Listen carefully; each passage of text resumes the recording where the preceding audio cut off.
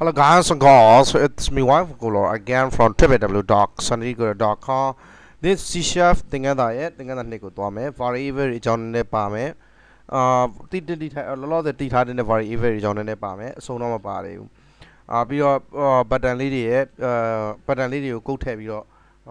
ပြုပြင်ပြောင်းလဲပုံအကြောင်းနည်းနည်းပါမယ်။ရင်သင်ခန်းစာမှာတော့ကျွန်တော်တို့အလွယ်လေးပြောင်းလဲခဲ့ကြရတယ်နော်။အရင်ဆုံး C# ကိုဖွင့်လိုက်မယ်။ကျွန်တော် window ကိုrecording လုပ်တဲ့အခါမှာ window ရဲ့full screen နဲ့ recording လုပ်ထားတယ်။ပြီးတော့ကျွန်တော်ရဲ့ screen resolution က1366အဲ့တော့မိတ်ဆွေတို့ screen full screen နဲ့ view ကြည့်ပါပြီးတော့1366 pixel နဲ့ကြည့်ပါresolution နဲ့ကြည့်ပါ width ကိုအဲ့ဒါဆိုရင်တော့ကြည်ကြည်လင်းလင်းမြင်ရလိမ့်မယ်။မလေးတက်တွဲနေလေ။နောက်ဆိုရင်ကြည်ကြည်လင်းလင်းမြင်ရမှာမဟုတ်ဘူး။ Okay အခုကျွန်တော် C# ကိုစဖွင့်လိုက်မယ်။အရင်ဆုံးကျွန်တော် variable တွေကြောင်းသွားမယ်။ Microsoft Visual C# 2010 Xbox whatever အောက်ကဗာလဲ Alex ပါလာတယ်ဖြတ်လိုက်မယ်new project လုပ်လိုက်မယ်ကျွန်တော်ဒီနေ့ကသင်ခန်းစာ2ဆိုတော့ lesson 2လို့ပဲပြလိုက်မယ် Windows Phone application ကိုပြန်သုံးသွားမယ် ESS1 lesson 2ဆိုတဲ့ project ကိုတည်ဆောက်လိုက်မယ်ခဏစောင့်ရင်ကွန်ပျူတာရဲ့အနှေးအမြန်မှာပို့တည်ပြီးတော့ Windows ပေါ်လာလိမ့်မယ် there we go 2 bar ကဘာလို့ဒီမှာရအောင်လဲ2 bar ကဒီမှာရအောင်လဲ2 bar ကိုဒီဘက်ကိုရွှေ့မယ်ရွှေ့တဲ့အပြင်2 bar ကိုလာဆွဲပြီးတော့ဒီကြားထဲမှာလာကတ်လိုက်မယ်ကတ်ပြီးရင်ဒီ window ကိုနည်းနည်းလေးကျင်းလိုက်မယ်Okay, there we go. Very nice. အရင်ဆုံးကျွန်တော်က button လေးတစ်ခုတော့တုံးလိုက်အောင်မယ်ဒီမှာလဲ button လေးတစ်ခုဆွဲချလာပြီးဒီမှာထည့်လိုက် Okay, button 1 there we go. Nice. Okay. ဒီ button 1မှာကျွန်တော်အထက်ထဲကိုလာပြီးတော့ click နှစ်ချက်နှိပ်လိုက်မယ်ဒါဆိုရင်ကျွန်တော်တို့ C# code ကိုခေါ်ရမယ်အဲဒီမှာကျွန်တော်ဒီမှာလာပြီးတော့ avex var information Okay. အဲတော့ကျွန်တော်သင်ပေးမယ် data type က stream ဆိုတဲ့ data typeဆိုကြပါစို့ string data type ကဘာအလုပ်လုပ်လဲပုံမှန်အဖြစ်တော့ string data type ကစလုံးတွေစာသားတွေကိုတူလောင်နေ character ပေါ့ဗျာနော်အဲ့တော့ကျွန်တော်တို့ဆိုကြname ဆိုတဲ့ variable ကိုတိဆောက်လိုက်မယ် variable ဆိုတာဘာလဲလို့မေး variable ဆိုတာကငါတို့အကြောင်းမှတင်ရတယ်မလား x is equal to line 1 x is equal to 10ပေါ့ဗျာနော်y is equal to သူကတွေလာပြီးတော့လာတိဆောက်ပေးနော် y is equal to 2ဆိုရင်x နဲ့ y နဲ့ပေါင်းရင် x plus y ဆိုရင်ဘာအဖြေရမလဲ Come on man don't give me that shit x plus y ဆိုရင်တန်ဖိုးအဖြေကိုဘယ်လောက်ရမလဲ x plus y ဆိုရင်အဖြေကို12ရမယ်ပေါ့ဗျာနော်ဒါဘာကိုပြောလဲဆိုတော့ x ရဲ့တန်ဖိုးက10လို့ကျွန်တော်တို့ကတွက်တက်မှတ်ထားလိုက်တဲ့ variable တွေကိုy ရဲ့တန်ဖိုးက2လို့တက်မှတ်ထားတာ Okay variable အကြောင်းနောက်တစ်ခုပြောပြမယ် variable ဆိုတာကျွန်တော်တန်ဖိုးတက်မှတ်တယ်လို့ကျွန်တော်ကအလွယ်ပြောလိုက်တာဥပမာဆိုကြပါတော့ကျွန်တော်က variable string data type variable တစ်ခုပေါ့နော်string x is equal to 5လို့ကျွန်တော်ရေးရဆိုပါဆိုstring x is equal to name လို့ရေးရဆိုပါဆိုဒါဆိုရင်ကျွန်တော်ပြောရမယ်ဒီမှာရှိတဲ့ string x ကဘာx က variable သူ့ရဲ့တန်ဖိုးက name လို့ကျွန်တော်ရှင်းလိုက်မယ်ဒါပေမဲ့မိတ်ဆွေသဘောပေါက်ထားမှာတကယ်တော့ x ကတန်ဖိုးက name မဟုတ်ဘူးတန်ဖိုးအစစ်မဟုတ်ဘူး x က name ကိုစားကျွန်တော်တို့ကအလုပ်လုပ်တာဆိုကြပါစို့မြန်မာနိုင်ငံကကိုယ်စားလှယ်အဖွဲ့ကမြန်မာနိုင်ငံကိုယ်စားလှယ်အဖွဲ့ကကမ္ဘာဖလားသွားတယ်ပေါ့ဗျာဥမာအိုလံပစ်ပွဲသွားတယ်ပေါ့နော်အဲ့တော့မြန်မာနိုင်ငံကိုယ်စားလှယ်အဖွဲ့သူတို့ကမြန်မာနိုင်ငံအစားကိုစားပြုတယ်သူတို့ကမြန်မာနိုင်ငံတနိုင်ငံလုံးလားမဟုတ်ဘူးနော်မြန်မာနိုင်ငံတနိုင်ငံလုံးကဒီဘက်မှာကြံခဲ့ပြီးတနိုင်ငံလုံးကလူတွေကသူအိုလံပစ်သွားတယ်ဆိုရင်သူကသူကမြန်မာနိုင်ငံကိုယ်စားလှယ်မဟုတ်ဘူးလားဆိုရင်ဟုတ်တယ်ဒါပေမဲ့ဟုတ်လားဆိုရင်သူကမြန်မာနိုင်ငံအစစ်ကြီးမဟုတ်ဘူးဒီလူတွေကနော်ပြောချင်တာဗျာဒီလူတွေကမြန်မာနိုင်ငံတနိုင်ငံလုံးမဟုတ်ဘူးတနိုင်ငံလုံးကိုစားပြုရတယ်ကိုစားပြုတာပဲရှိတယ်အဲ့လိုပဲဒီ x ဆိုတာနောက်ပိုင်းကျရင်ကျွန်တော်တို့ဟဲ့ဒီ name ကိုကျွန်တော်ကအချိန်ချင်းထပ်မရေးချင်ဘူးမရေးချင်တဲ့အတွက်ကြောင့် variable x မှာလာပြီးကိုစားပြုလာထားလိုက်တယ်အဲ့တော့ x ကိုခေါ်တော့ရင်ဘာလို့သိထားရမလဲဆိုတော့ name ကိုခေါ်တော့တာလို့သိရမယ်နော်အဲ့ဒီဘောပဲstring x name ဆိုတဲ့ variable တစ်ခုတည်ဆောက်မယ် variable တန်ဖိုးသတ်မှတ်တဲ့ခါကျရင် string value ဆိုရင် string value ဆိုတော့ကျွန်တော်အဆုံးကပြောကြလို့ string က character တွေခေါ်တာ character ဆိုစာရတန်ဖိုးတွေကို string လို့ခေါ်တာနော်အဲ့တော့ string value ကိုရေးတော့မယ်ဆိုရင် double quote ထဲမှာရေးရတယ်ပြီးတော့ statement တစ်ခုအဆိုပြုချက်တစ်ခုစုံတာနဲ့ semicolon ထည့်ရတယ်အဲ့တော့မှတ်ထားပါ string value ကိုရေးရင် double quote ထဲမှာရေးရမယ်ပြီးတော့ကျွန်တော်တို့ကဒီမှာအခုကျွန်တော်တို့ကလာပြီးအလုပ်လုပ်တာ button click button 1ကို click လုပ်လိုက်ရင်ကျွန်တော်တို့အဆုံးကတိဆောက်ခဲ့တဲ့ button လေးကို click လုပ်ရင်လုံးမယ်အလုပ်အဲ့တော့မနေ့ကတင်ခဲ့တဲ့ mess age message box ဆိုတဲ့ကောင်ခေါ်မယ် message box.show show ကိုခေါ်ပြီးတော့ ဘာကိုပြရမလဲဆိုတော့ကျွန်တော်တို့ variable ကိုပြလိုက်မယ် variable x ကိုပြလိုက်မယ်ဒီ variable x ကိုကျတော့ကျွန်တော်တို့ double ကိုမထည့်တော့ဘူးသူက variable ဖြစ်နေတဲ့အတွက်ကြောင့်ပြတာ variable x ကိုခေါ်ကျွန်တော်အဆုံးအရှင်းပြရအောင် variable လာမလားမလာဘူးသူကိုစားပြုထားတဲ့သူရဲ့ name ဆိုတဲ့တန်ဖိုးကဒီ variable x ထဲမှာရောက်လာမယ်အဲ့တော့ကျွန်တော်တို့ print and run လုပ်ကြည့်ပြီးတော့ button လေးကို click နှိပ်ကြည့်တဲ့အခါမှာ button လေးကို click နှိပ်ခြင်းမှာ name ဆိုတဲ့ variable ပေါ်လာလိမ့်မယ်name ပေါ်လာလိမ့်မယ် name ရဲ့ variable ကို name ဆိုတဲ့စာသားတန်ဖိုးပေါ်လာလိမ့်မယ်ကျွန်တော်ပြောချင်တာက string data type က data type တွေကို variable data type တွေ variable တိစောက်တဲ့အခါမှာကျွန်တော်တို့ delete ထားရမှာ variable ရဲ့နာမည်ပေးရမယ်အဲ့ဒီ variable ရဲ့ data type ကိုကျွန်တော်တို့ပေးရမယ် data type ဆိုတာအဲ့ဒီ variable ကစာသားတန်ဖိုးလားကဏ္ဍတန်ဖိုးလားကဏ္ဍတန်ဖိုးမှာတော့မှကိန်းပြည့်တန်ဖိုးလားဒါမှမဟုတ်တရမကိန်းပါတဲ့တန်ဖိုးလားစာသားတန်ဖိုးလားနောက်တစ်ခုကပါရှိလေတယ်boolean value boolean value ဆိုတာ true or false တန်ဖိုးတွေလားဒါမှမဟုတ် floating number value floating number တို့ decimal point number ပေါ့တရမကိန်းပါတဲ့တန်ဖိုးတွေလားဒါတွေကျွန်တော်တို့သိထားရမယ်အဲ့ဒီ data အဲ့ဒီ variable ရဲ့ကိုစားပြုမဲ့တန်ဖိုးကကိုစားပြုမဲ့တန်ဖိုးကခုဒီမှာဒါဆိုကျွန်တော်တို့ name ဆိုတဲ့တန်ဖိုးကိုကိုစားပြုတယ်အဲ့တော့ variable ကိုစားပြုမဲ့တန်ဖိုးက name ဆိုတဲ့စာသားတန်ဖိုးဖြစ်နေတဲ့အတွက်ကြောင့်စာသားတန်ဖိုး data type ဖြစ်တဲ့ string ကိုကျွန်တော်တို့သုံးတယ်ဒီလိုမျိုးဒီ variable x ကကိုစားပြုမှာက50ဖြစ်နေခဲ့တယ်ဆိုရင်ဒါဆိုရင်ကျွန်တော် x ကို50 x က50ကိုကိုစားပြုတဲ့အတွက်သူ့ရဲ့ data type ကကဏ္ဍတင်ချာ data type ဖြစ်သွားတယ်ဒါဆိုရင် integer ဖြစ်သွားမှာပေါ့နော်အခုသဘောပေါက်ထားမှာ string data type ကိုဘာလို့ကျွန်တော်တို့ရေးလဲဒီ x မှာဒီ x ကတူလောင်မဲ့တန်ဖိုးကsorry သူကိုစားပြုမဲ့တန်ဖိုးက name ဖြစ်နေတယ်ဒါကြောင့်မလို့သူ့ကိုကျွန်တော်က name ဆိုတဲ့စာသားတန်ဖိုးဖြစ်တဲ့အတွက်ကြောင့်စာသား data type လို့ကျွန်တော်တို့ထည့်ပေးလိုက်တယ်ပြီးတော့ကျွန်တော်တို့ pay and run လုပ်ကြည့်တယ်မျှော်လင့်ထားတဲ့အတိုင်းပါပဲ button လေးကိုနှိပ်ရင်ကျွန်တော်တို့ message လေးပေါ်လာမယ် name ဆိုတာပြလိုက်မယ်ဘာလို့ name ကိုပြတာလဲဘာဖြစ်လို့လဲဆိုတော့ကျွန်တော်တို့ x ကိုလာပြီးအဖြေထုတ်ထားလို့ show x ကိုအဖြေထုတ်တော့တကယ်တော့သူကကိုယ်စလဲပဲတကယ်တော့တက်ရောက်မှုတူမှာမရှိဘူးတက်ရောက်မှုကဘာမှရှိလဲသူကိုယ်စလဲလောက်ထားတဲ့တန်ဖိုးမှာရှိတယ်သူကိုယ်စလဲလောက်ထားတာက name ဆိုတဲ့တန်ဖိုးကိုကိုယ်စလဲလောက်ထားအဲ့တော့x ကိုပြဆိုရင် name ကိုပြလို့ပြောရတယ်အတူတူပဲပေါ့ x အရှိကြီးခေါ်ပြီးတော့မသုံးကျင်တော့လို့သူ့ရဲ့ကိုယ်စလဲကိုကျွန်တော်တို့ခေါ်သုံးလိုက်တာ x ကိုခေါ်သုံးလိုက်တာ okay good အဲ့တော့တဘောပေါက်ထားမှာ string data type ကစာသားတန်ဖိုးကိုတူလောင်တဲ့အခါမှာအသုံးပြုတယ်အခုကျွန်တော်ကဏ္ဍတန်ဖိုးကိုတူလောင်ကြည့်ရအောင်ကဏ္ဍတန်ဖိုးကိုတူလောင်တယ်ဆိုတော့ကဏ္ဍတန်ဖိုးဆိုရင်တော့စာသားတန်ဖိုးတွေကို double ကုတ်ထဲမှာရေးရပါမယ်ကဏ္ဍတန်ဖိုးကတော့ရေးစရာမလိုဘူးဆိုကြပါစို့ x က50ကိုတူလောင်မလို့ကျွန်တော်တို့ပြောမယ်ဒီမှာတခုအမားပြနေပြီအနီအောင်အောက်ခံအမားလေးunderline လေးပြနေပြီဒါ under ရှိရလို့ပြောရတဲ့ဘောပဲ underline မီရိုင်း okay အနေရှိရလို့ပြောရပဲဘာကြောင့် under ရှိလဲဆိုတော့ကျွန်တော်တို့ကအဆုံးကဒီ x ဆိုတဲ့ variable တူလောင်တာx ဆိုတဲ့ variable ကိုယ်စလဲပြတာ name ဆိုတဲ့စာသားကိုကိုယ်စလဲပြတာအဲ့တော့စာသား data type string ကိုထည့်ထားတယ်အခုကစာသားမဟုတ်တော့ဘူးဗျာကဏ္ဍတန်ဖိုးကိန်းပြည့်တန်ဖိုးဖြစ်လာပြီအဲ့လိုကိန်းပြည့်တန်ဖိုးတွေကို x ဆိုတဲ့ variable ကိုယ်စလဲလောက်တော့မယ်ဆိုရင်သူ့ရဲ့ data type variable ရဲ့ data type ကိုကျွန်တော်တို့က integer ထည့်ပေးရတယ်int ဆိုပြီးတော့ integer ထည့်ပေးလိုက်ဒါဆိုရင်ကျွန်တော်တို့ရဲ့အမားပြောက်သွားလိမ့်မယ်လို့နေဘာလို့အမားပြောက်သွားလဲဆိုတော့အခုက integer data type ဖြစ်သွားပြီ50ဖြစ်သွားပြီဒါကြောင့်မလို့ကျွန်တော်တို့ကရှေ့မှာလာပြီ variable x ကတူလောင်တာ50ဆိုတော့ကဏ္ဍတန်ဖိုးဖြစ်သွားပြီကိန်းပြည့်တန်ဖိုးဒါကြောင့်မလို့ကိန်းပြည့်တန်ဖိုးကဏ္ဍတန်ဖိုးတွေကိုတူလောင်ကိန်းပြည့်တန်ဖိုးကဏ္ဍတန်ဖိုးရဲ့ data type ဖြစ်တဲ့ integer ကိုကျွန်တော်တုံးလိုက်တာဒီတုံးလိုက်တော့အမားမရှိတော့ဘူးအခု message box က show ပြနေပြီx ကိုပြနေပြီဒီမှာအမားပြနေတယ်ဘာကြောင့်အမားပြလဲကျွန်တော်နောက်မှစဉ်းစားမယ်အခုတို့ pay and run လုပ်ကြည့်မယ်ဒါဆိုရင်ကျွန်တော်တို့ bla bla bla ဆိုပြီးအမားပြလိုက်မယ်နှိပ်လိုက် name ကိုပဲပြနေတယ် sorry အမားရှိလို့နော် okay နောက်ချက်ထပ်ပြီးတော့နှိပ်ကြည့်မယ်ကျွန်တော်တို့ run လို့မရဘူးလို့ပြောမှာအခုမပြောဘူးဖြစ်နေတယ် name ကိုပဲလာပြနေတာဘာလို့ name ကိုပဲလာပြနေတော့ကျွန်တော်တို့ program မှားနေပြီဗျမှားနေတာဘာကိုကြည့်ရင်သိတာလဲဆိုတော့အဲ့ဒီမှာအောက်မှာ underline ပါနေတာကိုကြည့်ရင်သိတာတယ်ဘာကြောင့်လဲဆိုတော့ကျွန်တော်တို့ကစကဏ္ဍတန်ဖိုးကိုတူလောင်ထားတယ်ဒါပေမဲ့ကျွန်တော်တို့ရဲ့ program ထဲမှာwindow လေးပေါ်မှာပေါ်စီခြင်းတာက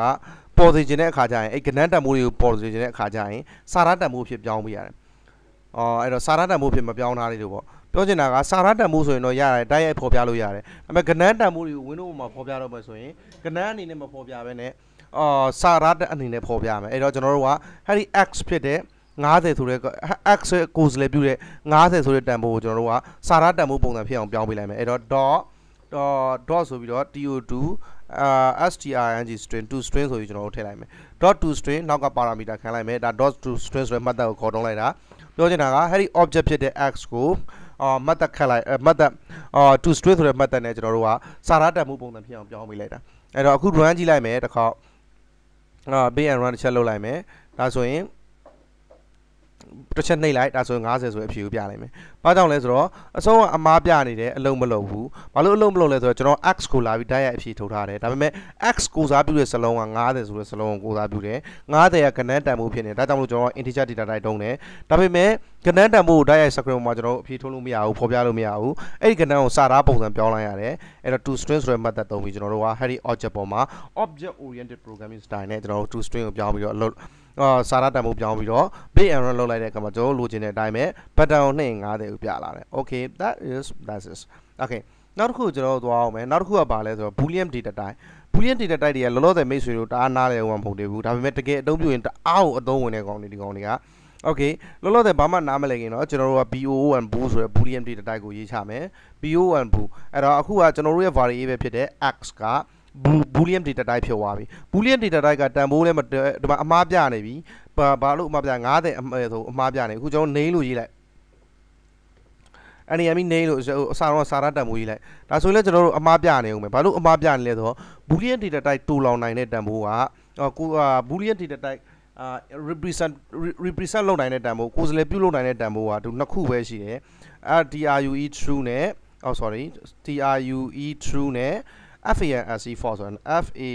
FANC false true နဲ့ false နှစ်ခုပဲရှိတယ် true ဖြစ်ရင်ဖြစ်မဖြစ်ရင် false ဖြစ်အမှန်အမှားပဲသူကချိန်နိုင်တယ်အဲ့တော့ boolean data type ကိုကျွန်တော် true လို့ရေးလိုက်မယ် true လို့ရေးလိုက်ပြီးအဲ့ဒါရင်တော့အားလုံး okay သွားမယ်ပြဿနာမရှိဘူး underline တွေပါရင်မပြဘူးဒီလိုပဲ boolean data type ကိုလည်းကျွန်တော်တို့ window ပေါ်မှာဖော်ပြခြင်းတဲ့အခါကျရင် string ပုံစံပြောင်းပြီးဖော်ပြရတယ် to string method သုံးပြီးတော့အဲ့တော့ကျွန်တော်တို့ x ကိုလာပြီးအဖြေထုတ်တယ် show ဆိုပြီး message ပေါက်မှာပြတယ်အဲ့မဲ့အဲ့ဒီ x ကိုရိုးရိုးပြလို့မရဘူး string data string ပြောင်းပေးရမယ်မပြောင်းမဲထားကြည့်ကျွန်တော်တို့မပြောင်းမဲထားခြင်းအစိုးရအတိုင်းကျွန်တော်တို့ပြဿနာထပ်တက်နေလိမ့်မယ်ဆက်နေညှော်စော်နံလားလို့ပဲညှော်စော်နံမပြောင်းမဲထားကြည့် x လို့ပဲထားကြည့်ဒါဆိုရင်me underline ဆိုပြီးတော့ underline ပြရတယ် underline ပြနေတယ်ကျွန်တော် dot ဆိုပြီးတော့ to string ကိုသုံးလိုက်တဲ့အခါကျမှပဲ underline ကုန်သွားတယ်ပြဿနာပျောက်သွားတယ်ဗောနော်ဘာကြောင့်လဲဆိုတော့ heady true ကိုကျွန်တော် boolean data type ကို window ပေါ်မှာတခါလဲကျွန်တော် application ပေါ်မှာအဖြေထုတ်လို့မရဘူးဘာကြောင့်လဲဆိုတော့သူကစာရတန်ဖိုးကိုပဲအဖြေထုတ်မှာမလို့ဒါကြောင့်မလို့ကျွန်တော် boolean data type ဖြစ်တဲ့ x တန်ဖိုးကိုစာရတန်ဖိုးဖြစ်အောင် to string method ကိုသုံးပြီးတော့ object oriented programming style နဲ့ပြောင်းပေးလိုက်တယ် big error လုပ်ကြည့်ပြီးတော့ကျွန်တော်တို့ဒီမှာလာပြီးတော့ပေါ်လာမဲ့ window လေးထဲမှာ button 1ကို click တစ်ချက်နှိပ်တဲ့အခါမှာ true ဆိုတဲ့စာတန်ဖိုးကိုတွေ့ရလိမ့်မယ် there we go very nice တားညော်တယ်ဗာလည်းမသိဘူးဒီမီးကြိုးရလားမသိဘူးဒုက္ခညော်လာဆက်နေမင်းထဲဟမ်ညော်လာအဲ့ပါ okay အခုကျွန်တော် boolean data type ပြီးသွားရင်နောက်တစ်ခုကျွန်တော်တင်မဲ့ data type က object ဆိုတဲ့ data type ဒီတစ်ခုကတော့အရင်လမ်းတယ်ကျွန်တော်already ကိုကျွန်တော်လည်းမမြင်ဘူးတစ်ခါမှအမှန်တမ်းပြောရင် C# ကိုလေ့လာကျွန်တော်မကြသေးဘူး2ရက်3ရက်ပေါ့နော် okay ဒါပေမဲ့ဒီ data type ဒါပေမဲ့လွယ်တယ်ပေါ့ဗျာနော်ကျန်တဲ့ဘာသာရေး data တိထားတော့တတ်ထားတော့နော်C# ကအရင်ဟုတ်ကောင်းတယ်ဗျာဘာဖြစ်လို့လဲဆိုတော့ဒီမှာ object ဆိုတဲ့ data type ပါလာဗျာနော်ကျွန်တော်တို့တခြားဘာသာရေးမှာမမြင်ဘူးလေဘူးဒါပေမဲ့ဒီမှာတော့ object object ဆိုတဲ့ data type ပါလာဒီကောင်ကတအားကြီးလမ်းတယ်သူကဘယ်တန်ဖိုးဖြစ်တူလောင်နိုင်တယ်ဥမာဆိုကြပါစို့ကျွန်တော်တို့စာသားတန်ဖိုးတူလောင်မယ် NAMI name တူလောင်တယ် there we go name ပြတ်တာမရှိဘူး name ကိုတူလောင်လို့ရတယ် big error တစ်ချက်နှိပ်လိုက်နှိပ်ပြီးတော့တစ်ချက်နှိပ်လိုက်ဒီမှာ name ဆိုတဲ့အဖြေကိုပြလိုက်မယ်နော်နောက်တစ်ခုကဒီ object ကတော့ဆုံးသွားလို့ကျွန်တော် string ပြောင်းပေးရတယ် object က string data type မဟုတ်ဘူးအဲကြောင့်မလို့ string ပြောင်းပေးရတယ်ဆိုတော့ဒီမှာ50ထည့်ခြင်းလဲ50လို့ထည့်လိုက်ကျွန်တော်တို့ဆိုတော့ integer data type ဖြစ်တဲ့ကနန်းကိန်းပြည့်တန်ဖိုးတူလောင်နဲ့50ထည့်လိုက်ဒါဆိုရင်လဲသူကအလုပ်လုပ်တယ်ဗျာ there we go 50လို့အဖြေပြရနော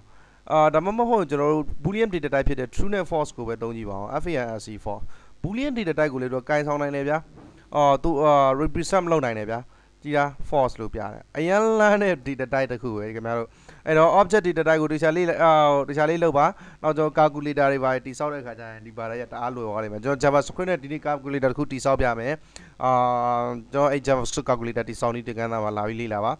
ခဏကြာရင်ဒီသင်ခန်းစာအတန်သွင်းမိတာကျွန်တော်အဲ့ javascript calculator သင်ခန်းစာကိုအတန်သွင်းမယ်ဘာကြောင့်လဲဆိုတော့မနေ့ကကျွန်တော်အသင်းဝင်ထားတဲ့ပုံကူတယောက်အသင်းဝင်ထားလို့လည်းပါပါတယ်လုပ်ပေးတာအသင်းဝင်ထားတဲ့မိတ်ဆွေတယောက်နိုင်ငံခြားမှာကျောင်းတက်နေတယ်ကျောင်းကနေပြီးတော့ assignment တစ်ခုလုပ်ခိုင်းတယ်အဲ့မှာ javascript calculator ပါလာတယ်မလုပ်တတ်ဘူးဖြစ်နေတယ်တဘောမပေါက်ဘူးဖြစ်နေတယ်ဒါကိုကျွန်တော် mechanism လေးကိုရအောင်သင်ပေးဖို့ okay အခု object data type လည်းပြောင်းတက်သွားပြီ object data type ကဘာကိုတူလောင်နိုင်လဲဆိုတော့ gain ကနန်းboolean အားလုံးကိုတူလောင်နိုင်တယ် object data type ကဒါပေမဲ့ तू က string မဟုတ်တဲ့အတွက်ကြောင့်အဲ့ဒီ to string method ကိုကျွန်တော်တို့ရဲ့ object ပေါ်မှာသုံးနေရတော့မယ် object ဖြစ်တဲ့ x ပေါ်မှာသုံးနေရတော့မယ်နောက်တစ်ခုကကျွန်တော်တို့ string ဒီတိုက်ကကြတော့ကျွန်တော်ပြောခဲ့လို့စာရတန်ဖိုးကို represent လုပ်နိုင်တယ်အဲ့ဒါနောက်တစ်ခုကပါတင်ခဲ့တယ်လေ integer data type ကကိန်းပြည့်ကဏ္ဍတွေကို represent လုပ်နိုင်တယ်လောလောဆယ်အဲ့ဒီ data type 3ခုပါလဲ string ရယ် boolean ရယ် object ရယ်ဒီ data type 3ခုကိုမှတ်ထားလိုက်ကျွန်တော်ထပ်ပြီးတော့နောက်နေ့ဒီကြရင်သင်သွားပေးမယ်နောက်တစ်ခုကဒီသင်ခန်းစာမှာကျွန်တော်ဗာဆက်တင်ရမလဲလို့စဉ်းစား object for okay string ရယ် boolean ရယ် integer ရယ်okay ရပြီထားလိုက်တော့ဒါပဲကျွန်တော်တို့သင်မယ်align way okay ရဒါပဲတင်မယ်ကျွန်တော် object ကိုနောက်ဆုံးတစ်ခေါက် run ကြည့်လိုက်မယ် true false ကို and run there we go very nice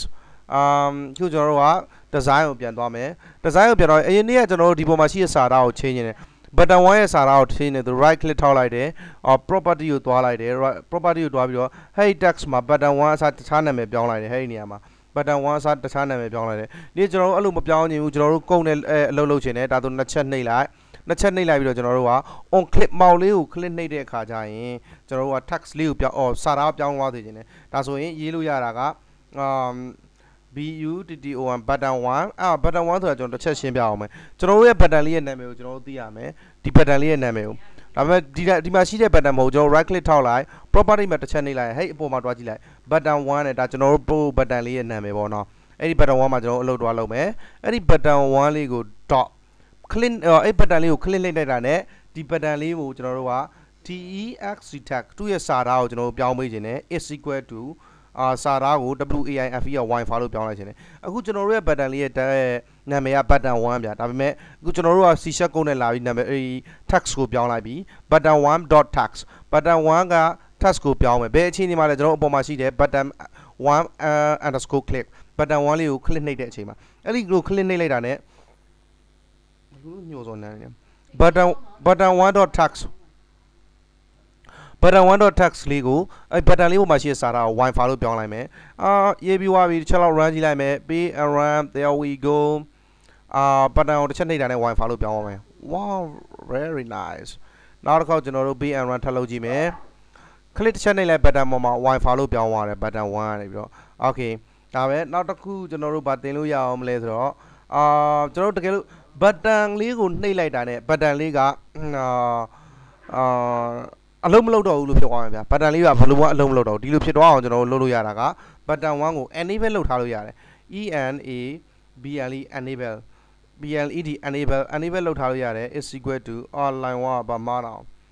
button button 1.enable enable is equal to ကျွန်တော်က false false လို့ထားလိုက်မယ်ဘာပြတ်လာလဲ okay button 1ရဲ့ enable စာကြောင်းမပြီးလို့အမှားပြတယ်ကျွန်တော်စိုးရိမ်သွားတာ okay button 1လေးရဲ့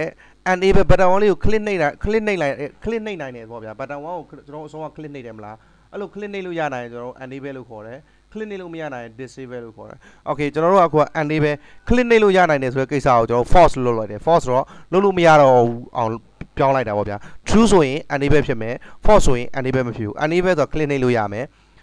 false true ဆိုရင် enable ဖြစ်မယ် false ဆိုတော့ enable မဖြစ်တော့ဘူး click နှိပ်လို့မရတော့ဘူးဘယ်အချိန်မှလဲဒီ button ပေါ်မှာ click တစ်ချက်နှိပ်လိုက်တာစပြီးတော့သူက enable မဖြစ်တော့ဘူး disable ဖြစ်သွားမယ် pay and run တစ်ချက်လုပ်ကြည့်မယ်ဒီမှာလာပြီးတော့ကျွန်တော်တို့တစ်ချက်နှိပ်လိုက်မယ်နှိပ်လိုက်တာနဲ့ဒီကောင် enable ဖြစ်သွားတယ်enable false ဖြစ်သွားတယ်လာပြီးနှိပ်လို့မရတော့ဘူးပြောင်းလို့မရတော့ဘူးဘာကြောင့်လဲကျွန်တော်တို့ခက်ဒီ enable ကို false လို့လုပ်ထားလို့နော်ဒါမှမဟုတ်ရင် enable ကို true လို့လုပ်ရင်တော့လုပ်စရာမလိုဘူးပေါ့ဗျာ normal က true ပဲပုံမှန်အတိုင်းက true ပဲဒါပေမဲ့ enable ကိုကျွန်တော် false လုပ်ထားတဲ့အတွက်ကြောင့်အခု false လို့ပြောင်းလာတဲ့အတွက်ကြောင့်ဒီ button ကိုတစ်ချက်နှိပ်လိုက်တဲ့အဲ့ button ကတည်သွားမယ်ဘာမှ active မဖြစ်တော့ဘူးဒါက button လေးရဲ့အပေါ်မှာenable disable လုပ်တယ်နီး button ကိုအလုံးလုံးမလုပ်ဘူးပြောတယ်နီးနောက်တစ်ခုကကြတော့အဲ့ဒီ button လေးရဲ့ကျွန်တော်တို့အမြင့်တို့အကျယ်တို့ကိုကျွန်တော်တို့ပြောင်းလို့ရတယ်အမြင့်တို့အကျယ်တို့အရင်တော့ကျွန်တော်ပြောခဲ့တဲ့အတိုင်း property မှာတွားပြီးတော့ button ရဲ့ height ကိုကျွန်တော်တို့ရှာလို့ရတယ်HNGH height HI တော့မတော့ညနေ button ရဲ့ height property တွေက height width စသဖြင့်okay data building nope application setting ရဲမှာရှိရပြကျွန်တော်မသုံးဘူး hash နဲ့ဝင်နေအောင်နော်အဲ့တော့မသုံးဘူးလားယူလိုက်ပြနေချိန်ကြတယ်ပြီးတော့ကျွန်တော်ကသုံးဘူးတဲ့နည်းနဲ့တော့တုံးမယ်သုံးဘူးတဲ့နည်းကဘယ်လိုတုံးဘူးလဲဆိုတော့ကျွန်တော်ကအဲ့ဒီ button လေးပေါ်မှာကျွန်တော်တို့ကဒီ button လေးရဲ့ height အမြင့်ကိုကျွန်တော်တို့ပို့သွားစေချင်တယ်ဆိုရင်ဒီမှာနှစ်ချက်နှိပ်လိုက်ဒါဆိုရင်ဘယ်အချိန်မှာပို့သွားစေချင်လဲဆိုတော့အဲ့ဒီ button လေးကို click တစ်ချက်နှိပ်တာနဲ့ဒီ button လေးကပို့ပြီးအမြင့်ရှိလာသေးရမယ်ပို့မြင့်သွားသေးရမယ်ပေါ့ဗျာနော်ဒီလိုအချိန်လေးမှာကျွန်တော်တို့ကဘာလုပ်နိုင်လဲဆိုတော့ button 1အဲ့ button 1မှာသူ့ရဲ့ property height height အမြင့်ကို x equal to ပြောင်းလိုက်မယ်ကျွန်တော်တို့ဘယ်လောက်လို့ပြောင်းမလဲဆိုကြပါတော့ကျွန်တော်တစ်ခုခုပြောင်းလို့ရတယ်60လို့ပြောင်းလိုက်မယ်60လို့ပြောင်းပြီးတော့ကျွန်တော်တို့save like base and run လုပ်လိုက်မယ်ဒါဆိုရင်အဲ့ဒီ button လေးကိုတစ်ချက်နှိပ်တာနဲ့သူအမြင့်ကပို့ပြီးမြင့်လာလိုက်မယ်ပို့ပြီးအမြင့်ကိုဘယ်လိုခေါ်လဲပို့ပြီးတော့မြင့်လာလိုက်မယ်ပေါ့ဗျာနော်60ဒါမှမဟုတ်ကျွန်တော်80လို့ပြောင်းလဲရတယ်80ဆိုရင်ဒါ button dot height button ဆိုတဲ့ button လေးကိုဟဲ့ button click အဲ့ဒီ button ဒီ button လေးမှာ click နှိပ်လိုက်တာနဲ့အဲ့ဒီ button ကို height အဲ့ဒီ button ရဲ့အမြင့်ကို80လို့ပြောင်းလိုက်တာနော် pay and run တစ်ချက်လုပ်ကြည့်မယ်အမြင့်ပဲပြောင်းလာလိုက်မယ်ကျွန်တော် button 1ကိုတစ်ချက်နှိပ်လိုက်မယ်ဒါဆိုအမြင့်ပြောင်းသွားပြီ80 okay height ကိုပြောင်းလို့ရမှာတော့ကျွန်တော် width ကိုလည်းပြောင်းလို့ရပြီပေါ့အဲ့တော့ width width ကိုကျွန်တော်ပြောင်းမယ် width ကို80မထားဘဲ180လို့ထားလိုက်မယ်pay and run တစ်ချက်နှိပ်ကြည့်လိုက်မယ်ဒါဆိုရင်ခဏလေးဆောင်ပေါ်လာတဲ့ခါကျရင် button 1ကိုတစ်ချက်နှိပ်လိုက်ဒါဆိုရင်အကျယ်180ဖြစ်သွားမယ် width ကအကျယ် height ကအမြင့်နောက်တစ်ခုဘာလုပ်လို့ရအောင်မလဲလောလောဆယ်ဒီ button လေးပေါ်မှာကျွန်တော်တို့ကအဲ့ဒီ button လေးပေါ်မှာ button လေးကိုselect မှတ်တယ်အဲ့ဒီ button လေးကို select မှတ်ပြီးရင်အဲ့ဒီ button လေးရဲ့ width အကျယ် property ကိုကျွန်တော်တို့ property ကို value 180လို့ပေးလိုက်တယ်ဒါကြောင့်မလို့ကျွန်တော်တို့ select မှတ်ထားတဲ့ button လေးအဲ့ဒီ button လေးကသူ့ကို click နှိပ်ခံလိုက်ရရင် width ဆိုတဲ့ property က value 180ဖြစ်သွားတယ် okay there we go it's not that difficult နောက်တစ်ခုကျွန်တော်တို့လုပ်နိုင်နေတာရှိတယ်နောက်တစ်ခုလုပ်နိုင်နေတာပါလဲဆိုတော့ form1.cs ကိုသွားလိုက်ပြီးတော့ဒီကောင်အပေါ်နဲ့တင်လိုက်မယ်ကျွန်တော်နောက်တစ်ခုဒီဘက်toolbox မှာတွားရှာမယ်အောက်ကိုနည်းနည်းလေးဆင်းသွားလိုက် text box ကိုကျွန်တော်တို့တွေးလိုက်မယ်အဲ့ဒီမှာ text box ဆွဲယူလာပြီးဒီမှာတင်လိုက်ဒါဆိုရင်ကျွန်တော်တို့ text box ကဒီအခုကျွန်တော်တို့တည်ဆောက်နေတဲ့ application လေးတွေကိုရောက်လာပြီဒီ text box လေးကိုနည်းနည်းလေးကျေလိုက်အောင်မယ်ကြည့်လို့ကောင်းအောင်လို့အပေါ်မှာလာတင်ထားလိုက်မယ်ရပြီဒီ text box လေးပေါ့နော်အဲ့ဒီ text box လေးထဲမှာကျွန်တော်တို့ကစာသားပြောင်းသွားခြင်းတယ်စာသားတစ်ခုခုပေါ်စေခြင်းတယ်ဘယ်အချိန်ဒီမှာလဲဆိုတော့ဒီ button လေးကို click နှိပ်တဲ့အချိန်ဒီမှာဒါကိုရေးဖို့အတွက်ကျွန်တော်တို့က button လေးကို click နှိပ်တဲ့အချိန်မှာကျွန်တော်ရဲ့ text box ရဲ့နာမည်ကိုကျွန်တော်တို့သိပြီလားမသိသေးဘူး right click ထောက်လိုက် property ကိုတစ်ချက်တွားလိုက်ရင် text box ရဲ့နာမည်က text text အနက်အောင်ဘိုးစလုံးနဲ့ box box text box 1နဲ့အဲ့တော့ကျွန်တော်တို့ကselect မှတ်လိုက်မယ် click နှိပ်တဲ့အချိန်မှာဖြစ်စေချင်တာကကျွန်တော်တို့အဲ့ text box လေးမှာတစ်ခုခုဖြစ်စေချင်တာအဲ့တော့ကျွန်တော်က text text box box text box 1လို့ select မှတ်လိုက်မယ်သူ့ကိုဘာဖြစ်စေချင်တာလဲဆိုတော့သူ့ထဲမှာကျွန်တော်တို့ text text စာသားတွေပေါ်လာသေးချင်တာဘာစာသားလဲကျွန်တော်တို့က WAINFE က wifi ဆိုတဲ့စာသားတွေပေါ်လာသေးချင်တာအဲ့တော့ပေါ်လာသေးတဲ့စာသား string value ဖြစ်တဲ့ double quote ထဲမှာရေးမယ် statement တစ်ခုပြီးရင် semicolon တက်မယ် text box 1ဆိုတာကကျွန်တော်တို့select မှတ်လိုက်တာဘယ်သူ့ကို select မှတ်လိုက်တာဟဲ့ဒီကောင်လေးကို select မှတ်လိုက်တာဒီ text box လေးကို select မှတ်ပြီးသူ့ရဲ့ property ကို text ကိုထည့်လိုက်တယ် value ကို wifi လို့ထည့်လိုက်တယ်အဲ့တော့ text ဆိုတဲ့ဟဲ့ဒီ property text စာသားနေရာမှာvalue wifi ဆိုတာပေါ်လာလိမ့်မယ်ခုကျွန်တော်တို့ run ခြင်းပြီးရင် run တစ်ချက်လုပ်လိုက်မယ်ပြီးရင် run တစ်ချက်လုပ်ပြီးတော့ကျွန်တော်တို့ကအဲ့ဒီ button လေးကို click တစ်ချက်နှိပ်တာနဲ့ဒီထဲမှာ text area ထဲမှာ wifi လို့ပြလာမယ် okay ဒါကတော့ text ထည့်တဲ့သဘောtext box 1မှာtext ဆိုတဲ့ property ကို value wifi လို့ထည့်လိုက်တာ okay ဒါမဲ့တစ်ခုရှိရနောက်တော့ကျွန်တော်လုပ်လို့ရတာနည်းနည်းလေးလုပ်လို့ရတာကျွန်တော်ထည့်ပြမယ် max မှာ length လား maximum length text box ထဲမှာထည့်လို့ရတဲ့စာသားရဲ့ maximum length အများဆုံးစာသားအရေအတွက်ကိုကျွန်တော်တို့ထည့်မယ်အဲ့တော့ကဏ္ဍတန်ဖို့ဖြစ်တဲ့ကြောင့် double quote ထဲမှာမရေးဘူးဆိုကြပါစို့ကျွန်တော်တို့၄လုံးပဲထည့်မယ်ပေါ့၄လုံးပဲထည့်လို့ရအောင်ကျွန်တော်တို့လုပ်ထားလိုက်မယ် pay and run တစ်ချက်လုပ်မယ်ဘယ်အချိန်ဒီမှာလဲတော့ click နှိပ်လိုက်မှာဒီ button လေးကို click နှိပ်မှာမနှိပ်ခင်ကတော့ခင်ဗျာဘယ်နှလုံးထည့်ထည့်ရတယ်ကျွန်တော်ဘယ်နှလုံးထည့်ထည့်ရတယ် okay button လေးကိုနှိပ်ပြီးွားရင်နောက်ပိုင်း၄လုံးထပ်ပို့ထည့်လို့မရတော့ဘူးတစ်ချက်နှိပ်လိုက်ဒီမှာလာထည့်လိုက်ကျွန်တော်၄လုံးထပ်ကြော်ရရင်တန်ဆိုပြီး Android အချက်ပေးတယ်နေကြရလိမ့်မယ် okay ဘာကြောင့်လဲကျွန်တော်တို့က text box ဆိုတဲ့ field လေးထဲမှာ maximum length ဆိုတဲ့ property ကို value 4လို့ထားတယ်ပြောချင်တာက maximum length အများဆုံးထွက်နိုင်တဲ့စလုံးအရေအတွက်အရှိလျားက၄လုံးလို့ကျွန်တော်တို့ပြောထားတဲ့အတွက်ကြောင့် okay ဒီနေ့ဖို့ဒီလောက်ပဲ C# သင်ခန်းစာကိုနောက်ထပ်သင်ခန်းစာတစ်ခုတက်မယ်အခုကျွန်တော်က JavaScript calculator တင်ခန်းစာကိုတင်ပေးမယ်စိတ်ဝင်စားဖို့ကောင်းပါတယ် JavaScript နဲ့ပတ်သက်ပြီးလက်တွေ့တင်ခန်းစာကျွန်တော်မတင်ရသေးဘူးခုတော့သူများလဲတောင်းဆိုတာတစ်ခုရဲ့တောင်းဆိုတာကြောင့်အဓိကပါပဲမင်းညာပြောလိုက်လို့ဒါကြောင့်မို့ကျွန်တော်စတင်လုပ်ဝေးမှာပြီးတော့ကျွန်တော်ဒီ JavaScript calculator တင်ခန်းစာကိုတစ်ဆင့်ချင်းတေချာသွားမယ်ရှင်းထွက်သွားအောင်လို့ဘာကြောင့်လဲဆိုတော့လက်တွေ့လည်းမတင်ဘူးလားနောက်တစ်ခုကတချို့ကြတော့ဖြတ်ပြီးလေ့လာရလူတွေရှိရနားမလည်ဘူး function ဆိုတာဘာလဲdocument get element by id ဆို DOM object ပေါ့ document object model တွေအကြောင်းနားမလည်ဘူးဒါကိုကျွန်တော်နားလည်အောင်ရှင်းရှင်းလေးပြောပြပြီးတင်သွားပေးမယ်ကျေးဇူးပြုပြီးလာရောက်ကြည့်ရှုအားပေးကြပါအောင်ကျေးဇူးများတင်ပါတယ်